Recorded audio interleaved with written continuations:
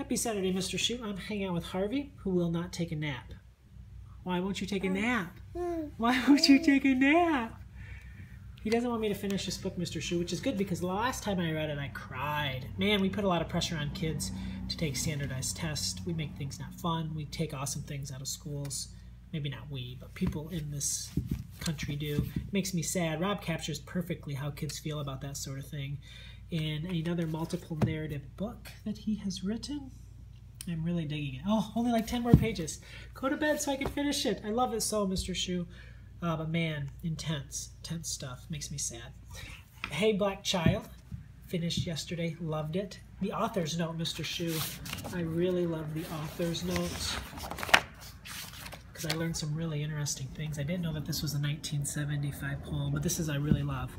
I wrote Hey Black Child because I wanted to inspire and motivate Black children to achieve their God-given potential, regardless of the challenges they face in life.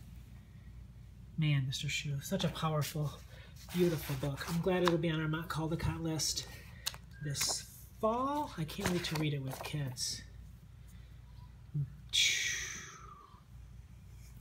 And I am reading This Runner's World because I subscribe to, it's the only magazine I subscribe to. It's one of those things where a student was doing a fundraiser for magazines and I felt like I should contribute. But 51 Ways to Make Perfect Burgers.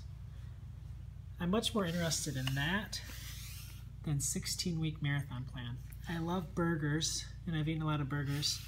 I ran one marathon and it was awful, Mr. Shu. So I am running almost every day, but not interested in a marathon. Mr. Shu, have a great day. Happy, happy.